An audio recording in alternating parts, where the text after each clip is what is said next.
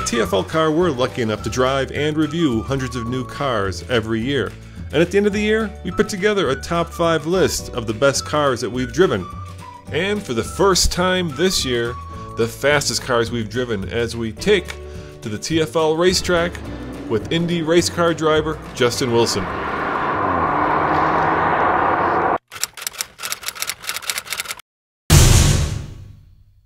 A few years ago, there were big changes for the S4. It used to have a pretty heavy V8, and that was a very different vehicle.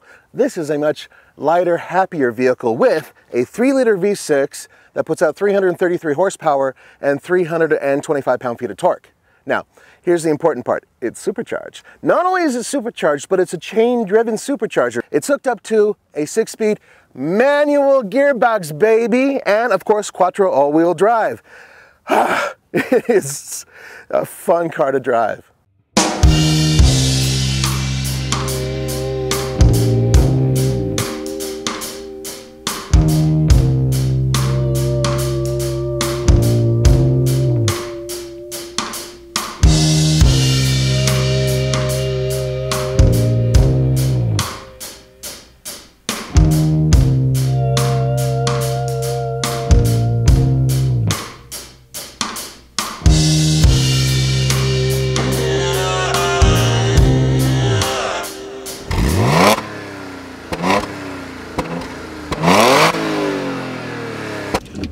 Here we go.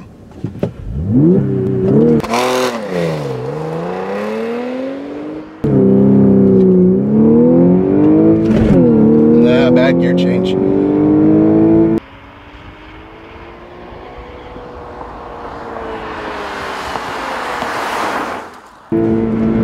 Holy cow, but it worked out. 5.53. So 5.5 seconds. That's about right. At sea level, just under 5 seconds. Up here, 5.5 seconds. I'll take it. Look, the point is it's a fast car. And at well over a mile above sea level, it did very well. And I'm gonna turn the air conditioner back on because I'm frying.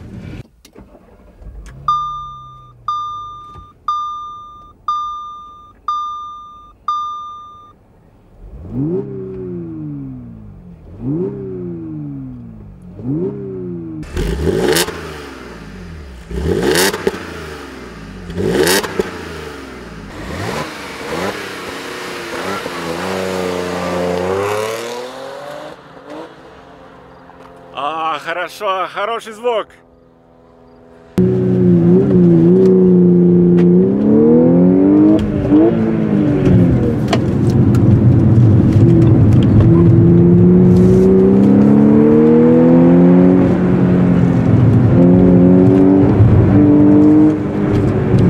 Good brakes, wow, really good brakes. So the front end does push, but right when it does, especially in a corner, you feel the rear end kick in. You can't be too savage with the gear lever, or else you'll miss the shift.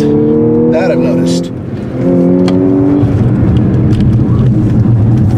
I think that I could leave this thing in second gear, and it pretty much could do almost the entire track. It's a very tight track.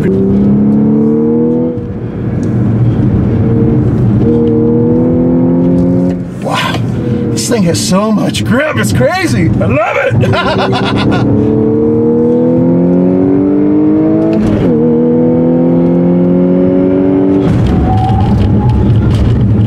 Brakes are... I love it!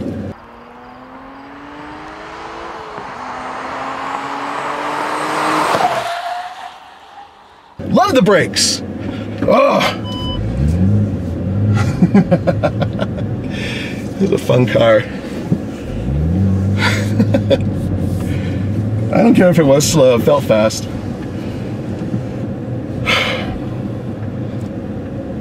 How was that? A minute 10? I think that's better than... It's the record. It's the lap record. What an awesome car! And I actually left the radio on by accident, and wow, that's awesome. I was gonna say I want to take it around again without traction control, but maybe not. Should I try it? Try it. I'm gonna try it. I don't think I can do better than that. Wow. What a good car.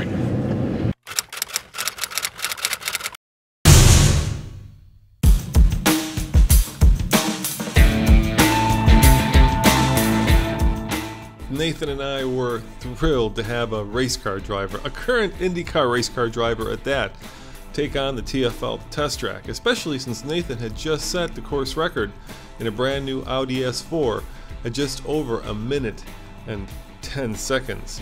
We were both curious to see how a real pro could do. He beat Nathan's time? You'll have to wait, because first, Justin had to get used to the track.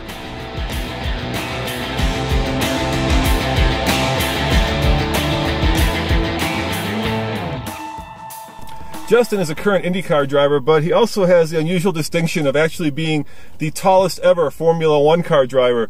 So Justin is 6'4", and let's see how he fits in this car. That's your first test. It's like trying to get in a sports car. Not bad. There we go. 6'4". Let's see if it moves back. Yeah. You got plenty of room. You good? Yeah. All right, let's... Got more room than I'm used to.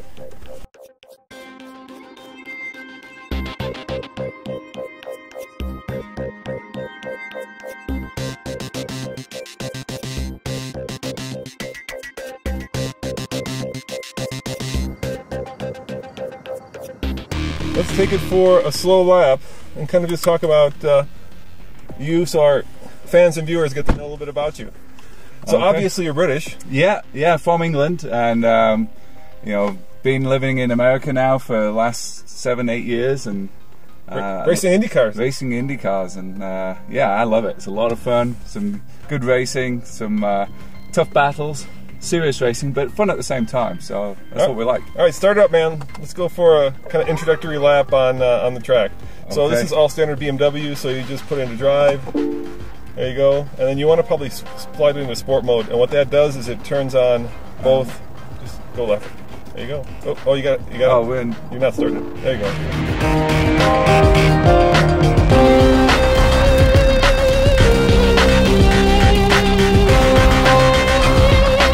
BMW reinvented the way that these gear shift levers work, and I'm not sure they made it better, if I'm being honest. Yeah, it took a little bit of getting used to there, trying to just work things out.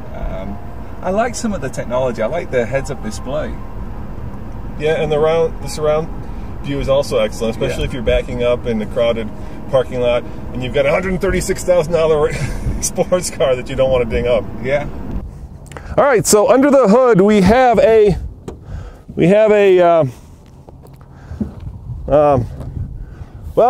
electric motor about the size of a basketball. Fortunately, the hood does not open, but the electric motor does put out 129 horsepower and 184 pound-foot of torque. It is mated to a 2-speed transmission, which is somewhat unusual because Tesla, a long time ago, tried to put a 2-speed in their Roadster, and they just couldn't figure it out, but BMW has done so. How's the seating position? It's pretty good. Yeah, I can get all the way back. I can adjust the backrest. I'm comfortable. My legs are not hitting the dash, which is usual down here on the front where my shins are. So it's nice. I've got clearance. Now, you were telling me that when you used to race for Minardi, right, they actually had to build the car around you? Yeah, it was a little tight in that car. We had to, where my heels sit, they took half an inch out of the floor and lowered my heels that half an inch. And what that did is allowed my knees to drop down and get them clear from the what we call the dashboard bulkhead, and allowed me to fit in the car. Otherwise, it was just too tight. I couldn't move. So get right up on Nathan's butt there so we get some video. And we are here at IMI Motorsports, which is a very tight track, obviously, but in some ways it's kind of a miniature version of a real racetrack, right? Yeah. But it does give you a sense for what the car's capable of.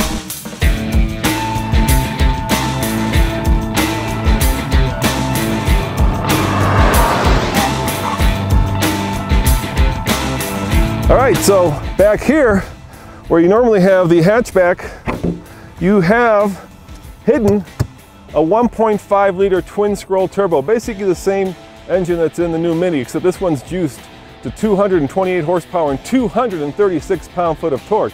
But the interesting number is when the two power plants are combined, and that is 356 horsepower and 420 pound-foot of torque.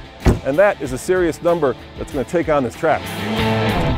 Yeah, it's a good flowing track, so it works well with cars, even though it is slow speed. You can really get a feel for what's going on and how the car changed direction. The steering's very responsive. You know, you got the acceleration. You can feel the torque from those two motors working there and giving you that push out the corner, even for a relatively low power sports car. But it's got everything you need. For a vehicle that cost over $136,000, there are a lot of impressive goodies that you get. It's actually a very reasonable price considering all the tech, but on the interior there's some fantastic things, including a special upgrade when it comes to interior goodies. And it is part of the World Domination package. Or do you like Mega World package. Now here's the cool part about it. It's over $10,800 and you get really cool things like blue seat belts, special seats, special surrounds, special color on the brake calipers.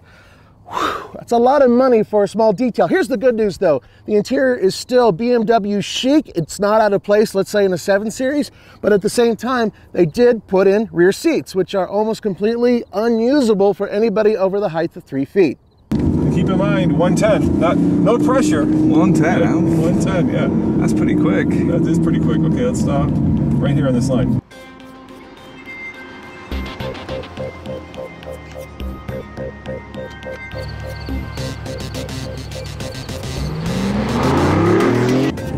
And we're off.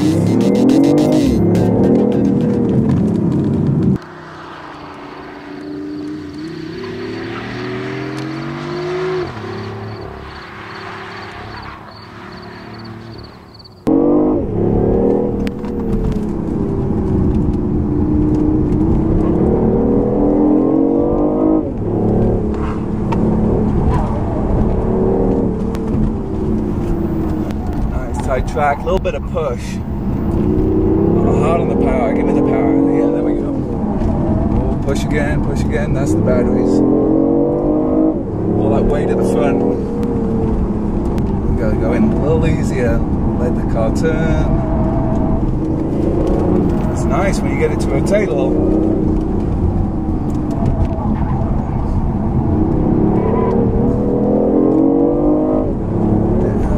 Tight section, hit the compression. There's the power. We're going power on. Last corner. We go long straight. Exit shot. There we go.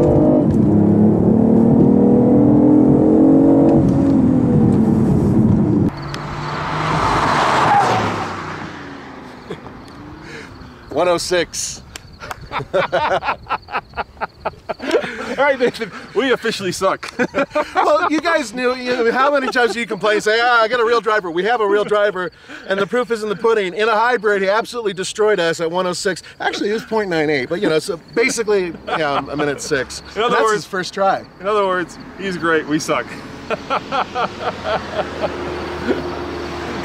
You have to open the door because the window, yeah.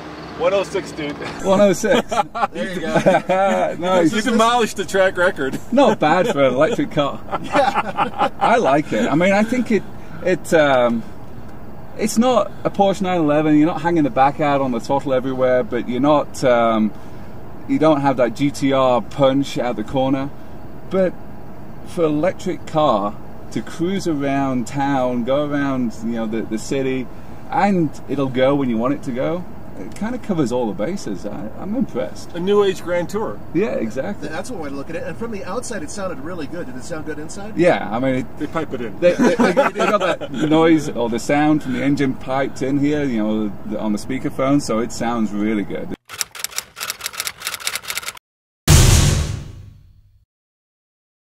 This is the TFL test track. Oh, that sounds like heaven! And this is former Jaguar Formula One driver and current Honda-powered IndyCar racer Justin Wilson. The back's just dancing around the whole time.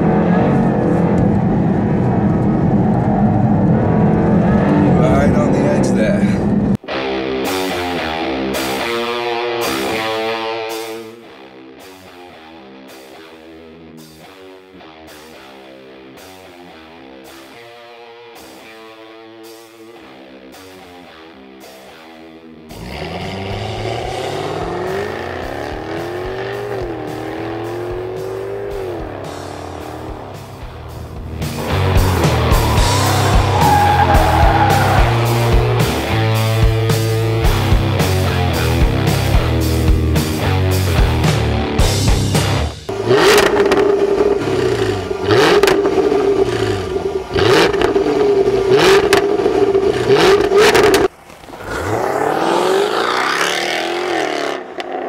Oh, that sounds like heaven. Oh yeah. And off we go. First corner. Squeeze, squeeze, squeeze. Over the jump. Down a gear. I love how this car turns in. It just doesn't fight back. It just dives in. Traction control coming in there. And back on the brakes. Long left-hand corner. Oh, the back's dancing around.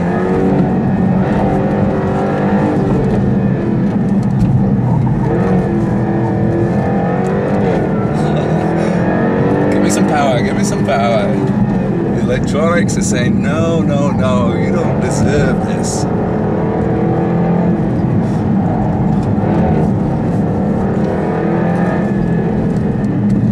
And last corner, here we go. Power on. Go, go, go, go, go. Give me some power. Go. Oh.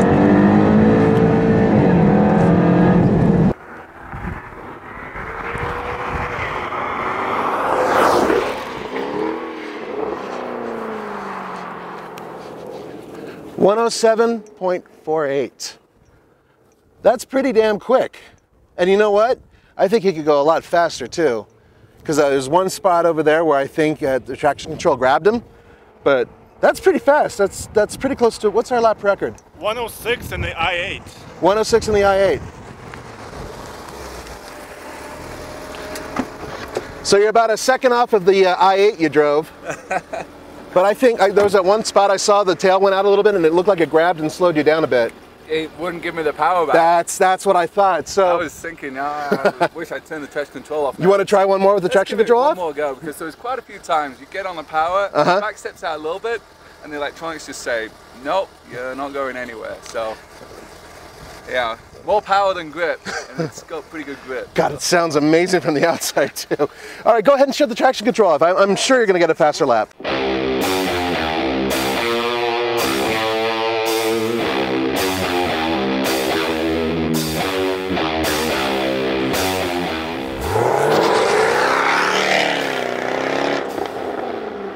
Oh, that sounds good. Ah.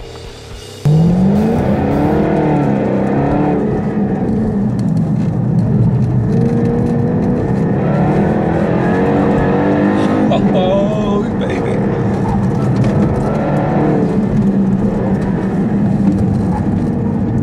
Let the car turn. Squeeze the power, squeeze the power. Yep, yep.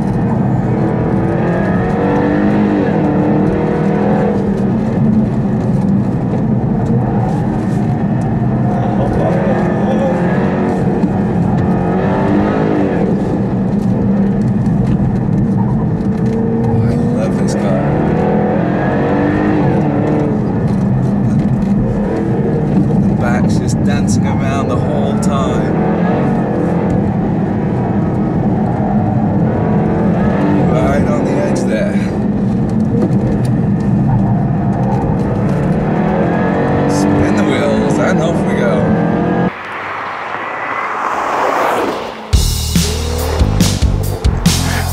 Yeah. 104.4. Yeah. I said 3 seconds. just right here. Come on. Yeah. That's wow. All right, let's pretend it was bad. Yeah. All right. Yeah. I don't know, maybe leaving it on would have been better? I'm messing with you, dude, because you got 104. Oh, look at that. 3 seconds. 3 seconds is like, wow. Oh my God. That is incredible. Yeah, I mean, the car was alive. Really? I mean, right on the edge, the whole way through the corner, the back's just, you know, trying to rotate. You touch the throttle, you can really feel it. I love the feel, and you just come out, a little bit of angle, yaw on the car, squeeze the power in. It's fantastic.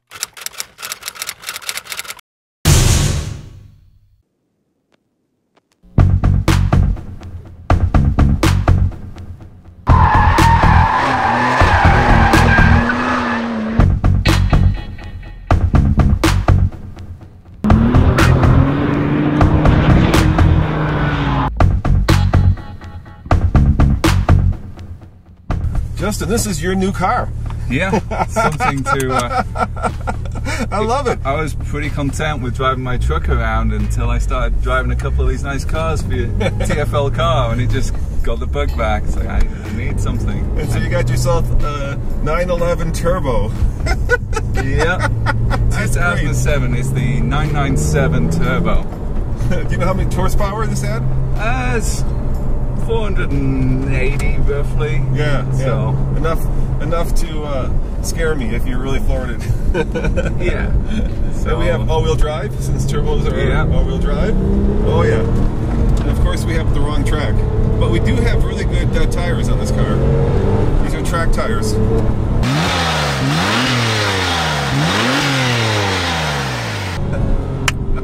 All right. The fastest we've ever gone around this track is in the 550 or 60 horsepower Jaguar, right? Yeah. Our coupe. The back's just dancing around the whole time. Right on the edge there. Spin the wheels and off we go.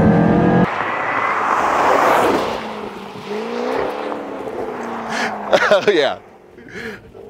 104.4. Yeah. I said 3 seconds. seconds. So let's see if you can break that record. You think you can? I'm not sure.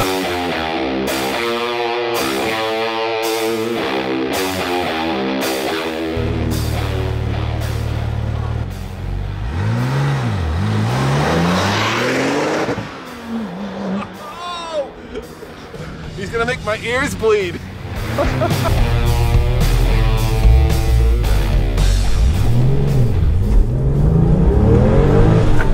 Second gear in.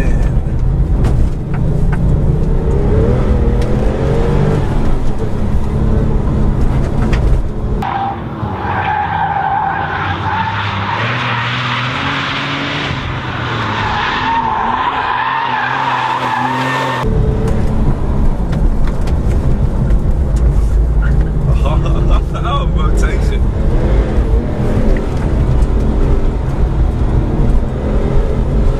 Oh, the power.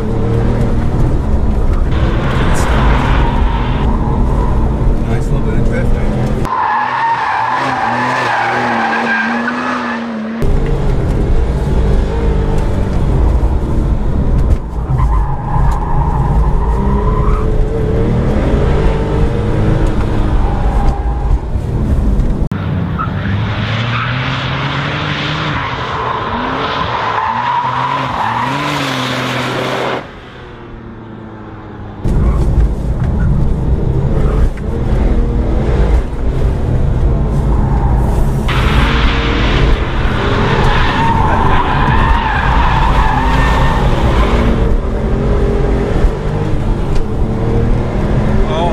Was fun, but man, busy from a driver's point of view.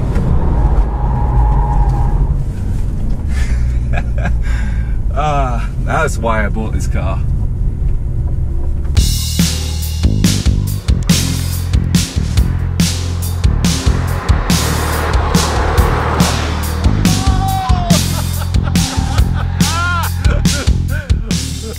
I'm not gonna tell you. What do you think? Did he beat the 104 or did he not beat the 104? Did he set a new track record?